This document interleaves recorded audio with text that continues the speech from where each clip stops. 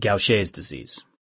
Gauchers disease, the gaucho in this picture, is caused by a deficiency of the enzyme beta-glucocerebrosidase, shown by the beta fish coming out of a glue bottle held by a bro on his side wearing a cerebro helmet. Beta fish out of a glue bottle for beta-gluco, cerebro helmet for cerebro, and the bro on his side for brosidase.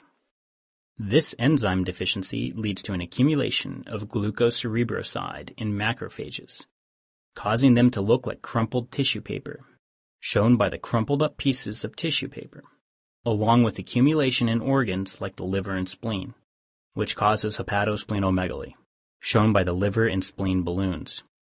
Involvement of the bone can cause severe pain and bone crisis, portrayed by the crying skeletons. Complications of bone involvement include aseptic necrosis of the femur, shown by the necrosis crow grabbing the femur, which causes a deformity of the distal femur that resembles the shape of an Erlenmeyer flask, called Erlenmeyer flask deformity, shown by the Erlenmeyer flask femur. Señor Gaucho just can't catch a break. As if being stuck out in the desert wasn't bad enough, a crow has just flown off with his prosthetic leg that was specially made with an Erlenmeyer flask femur. All Señor Gaucho can do is cry and wipe his tears with the crumpled up tissue paper.